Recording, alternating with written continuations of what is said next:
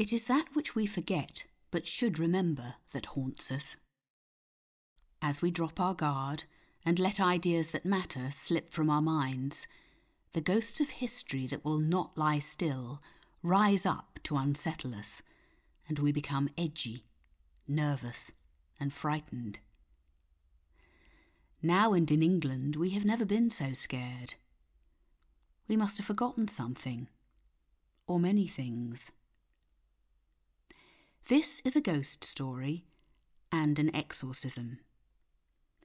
The ghosts of 20th century fascism will not desist, nor their victims, nor, happily, the ghosts of those who rebuilt after the desolation. They will reawaken the memory, assuage the fear. David Maxwell Fyfe spoke these words in Brussels in 1946. Yet I'm haunted by some words from a song to which we used to listen in more carefree days.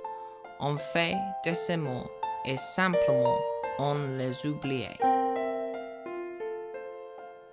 Ne dis pas toujours car en amour c'est un blasphème. On ne sait jamais si désormais vraiment on aime.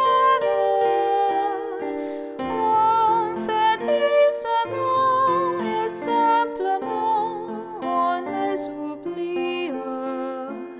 Ne dis pas toujours car en amour rien ne vous lie.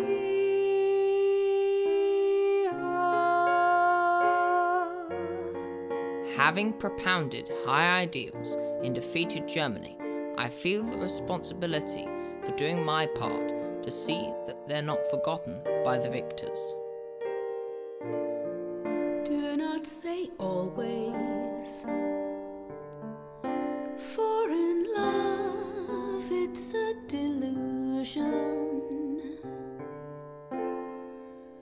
Rather say for now, for time will show it's an illusion.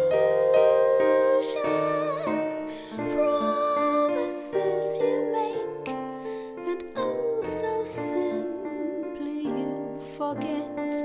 Do not say always, always, for in love just as in life, nothing binds you.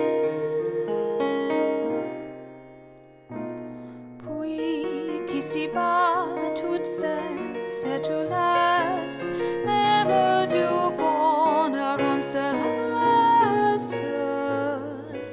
Dans d'autres bras on soit en frisson, puis sans remords on s'abandonne.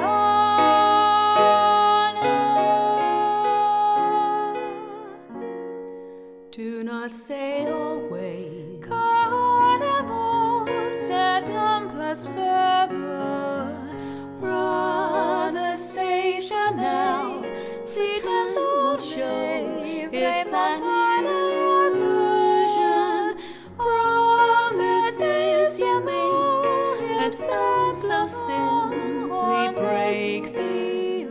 Do not say Ne always, dis pas toujours, car en amour rien ne nothing vous lie. binds you.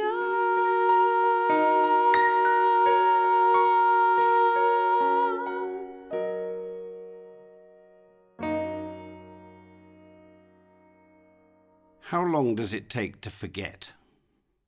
Well, as it turns out, in the second decade of the 21st century, it takes 70 years.